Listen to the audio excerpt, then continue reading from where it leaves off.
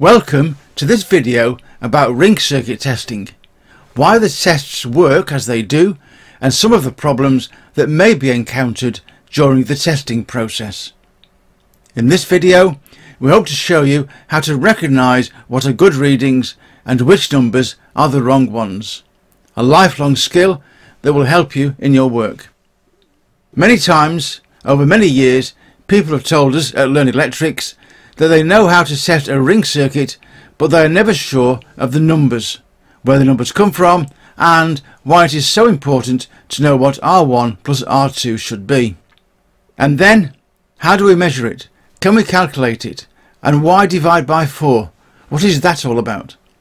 Which will lead us on to looking at some wrong readings for a ring circuit test. How do you know when the numbers just don't add up? In this video, we are going to use the ring circuit shown here throughout, with just 3 sockets to keep things simple. Let's begin with the commonly taught divide by 4 method.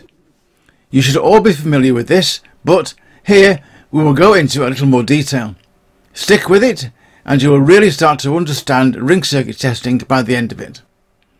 Remembering safe isolation, we have removed the conductors from the circuit breaker, from the neutral bar and from the earth bar.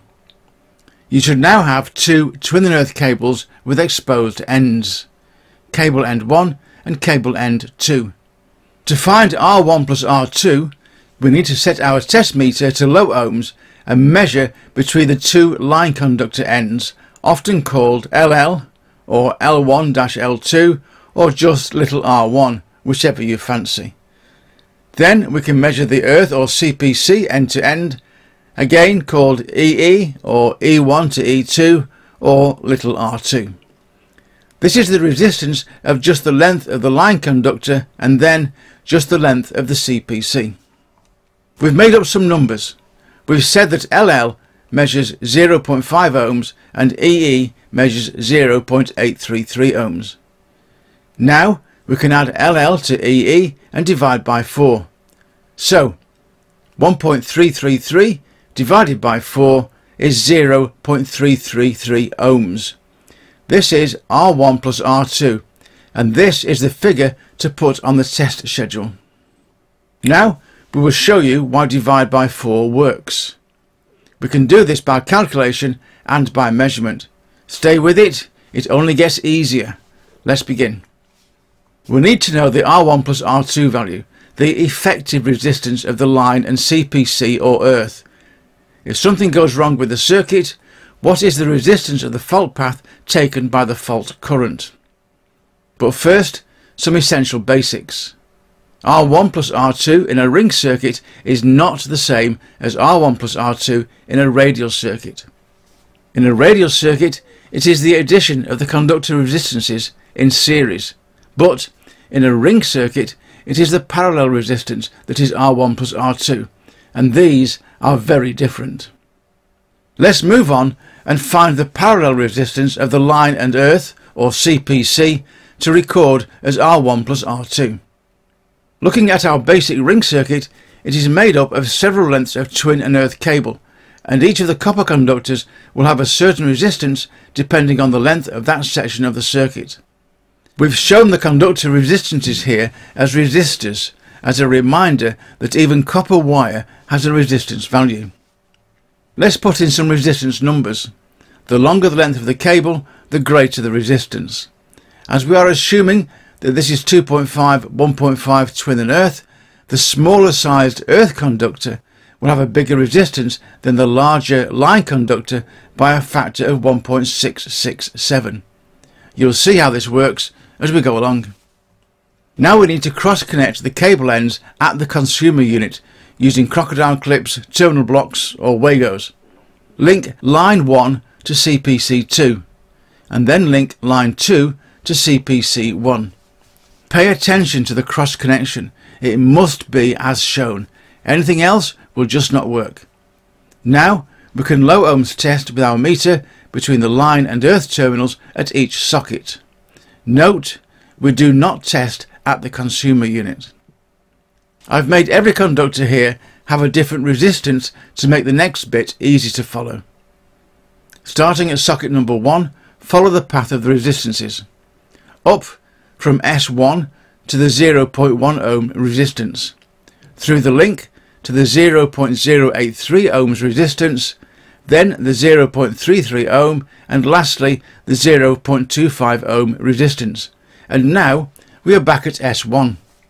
But current can also flow down from S1 through the 0.15 ohm resistance, through the 0.2 and 0.05 ohm resistances, through the second of the links, and then through the 0.167 ohm resistance to end up at S1. This is what is known as a parallel network, and we deal with it in this way. If we add each column, we will get 0.766 ohms and 0.567 ohms. Now the easy bit. Multiply these two numbers together. Then add them together and then divide the first by the second. Pause the video and do the maths yourself. If we do this properly, we should get about 0.326 ohms for R1 plus R2, depending on how we round up or down. This is sometimes called the MAD method, multiply, add, divide. And if we measure this with our test meter, we should get about the same number, 0.326 ohms. We've used a wavy equals sign here to indicate that it might not be exactly the same. It's an about value. We can do the same at socket number 2, S2. The numbers are shown here. Pause the video and follow the circuit around. Look at the numbers in each column of the chart. They are not all the same numbers as before. Now our two numbers are 0.667 and 0.666. Let's do our multiply, add and divide again, and out pops an R1 plus R2 of 0.333 ohms. But why different numbers? Look at this simplified drawing. Testing at S2 using our red test lead, the first resistance in one direction is 0.2 ohms, and so it follows down the chain all the way back to S2 at the black meter lead. The resistance in the opposite direction, again from the red lead through the 0.15 ohms along the chain and back to S2 at the black test lead. Because there are two paths for current flow, which is the idea of a ring circuit, the resistance to current flow will be lower and more current can actually flow. It's like having a dual carriageway. Two lines of traffic can flow at the same time. There are more cars. Socket number 3 is approached in just the same way. Pause the video and list the resistances in one direction and then the resistances in the other direction. Do the multiply, add, divide calculation, and this time we have a resistance value of 0.320 ohms. Measuring the resistance should be about the same value for R1 plus R2. Now we have three readings, all slightly different, and we should record the highest as our R1 plus R2, but is this correct? Do these small differences matter? Well, frankly, no. The maximum fluctuation or spread shown here is just 13 thousandths of an ohm, and that is nothing and easily within the acceptable range. We would consider all these to be the same. And the next question, do the different calculation methods match each other?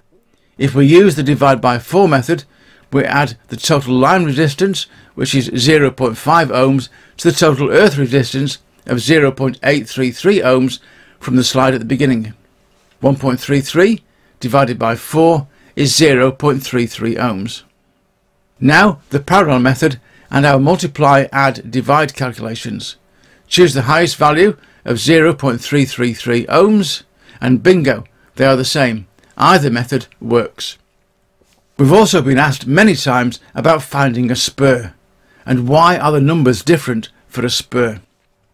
Here's our ring circuit again, exactly the same as before, links in exactly the same places. But an extra socket is attached, called S4. The ring circuit has not been extended, we have added a spur.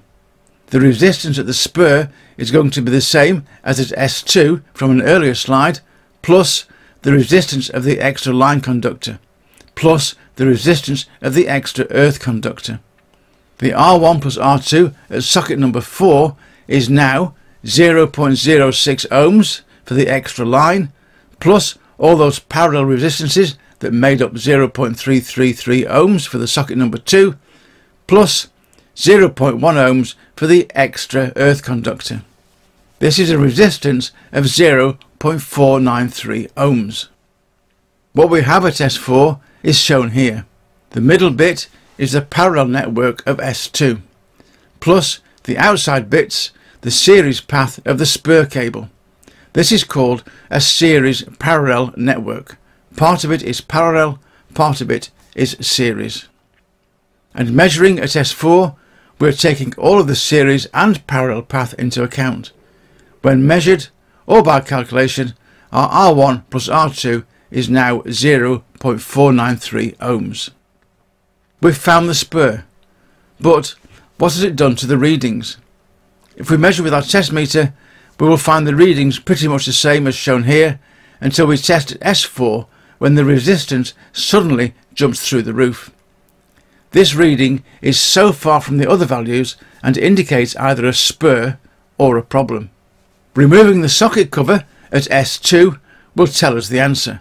If there are 3 twin and earth cables to the S2 socket, then S4 is a spur. It's easy to make the wrong cross connections too, so let's look at these.